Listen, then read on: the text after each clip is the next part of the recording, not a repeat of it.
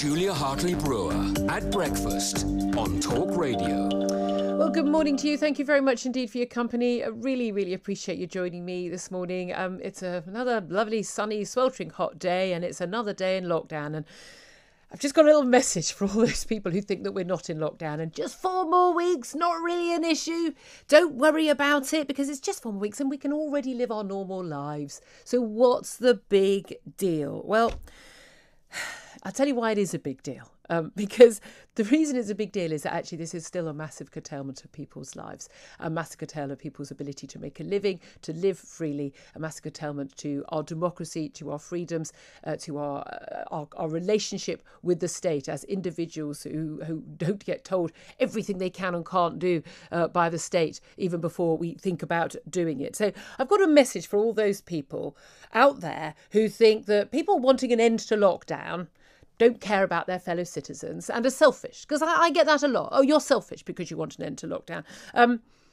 Here's my message to you, because if you do support an extension to this lockdown, you think it's the right thing just to be safe. You think it's right to be cautious and just wait a few more weeks because, well, you're not that bothered and you can already have 6 people in your home. Or, who cares? You can still go to the pub.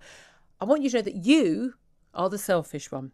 If you think you're a good person because you believe health matters more than wealth, but you refuse to accept that health and wealth go hand in hand and you cannot have one without the other, you are the selfish person.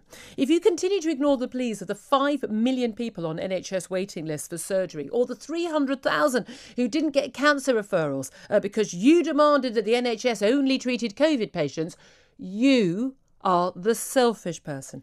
And if you don't care about the millions of jobs that have been lost or are right now on hold, on furlough, the businesses in many thousands of pounds worth of debt, owing rent, bounce back loans and furlough cash just to stay open or reopen and never have a chance of breaking even with social distancing rules, you are the selfish person. And if you don't care about the rights of millions of people in this country who want to visit their close family living abroad but can't afford to self-isolate, to get tests that cost hundreds of pounds 3 times and miss a week of paid work on return, you are the selfish person. And if you think that millions of young people should have their lives, their livelihoods, and yes, their chance to find love wrecked just because you want to be 100% safe from a virus that we'll never be 100% safe from, you are the selfish person. And if you've been supporting lockdown while you've been working from home, sitting in your pyjamas on Zoom, while you happily require other people to go out to work to make and deliver your orders from Amazon, Deliveroo and Ocado, I'm afraid you are the selfish person. And if you're happy for lockdown to continue because your life's pretty much back to normal, well, you didn't really like going to pubs and restaurants that often anyway, and, well, frankly, it's a good excuse not to go and visit the family, and you weren't that bothered about going abroad this summer, you are the selfish person.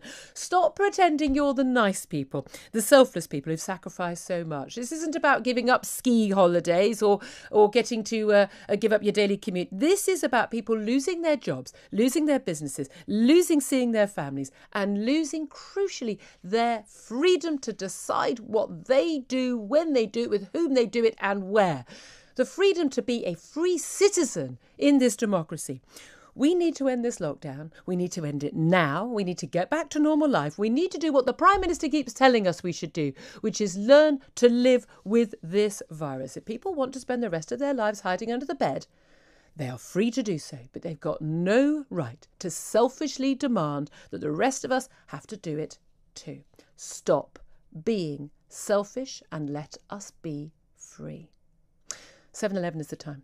Steve Allen is joining me all this morning. I'll get his thoughts on what my next guest has to say in just a couple of moments. Professor David Payton is a professor of industrial economics at Nottingham University.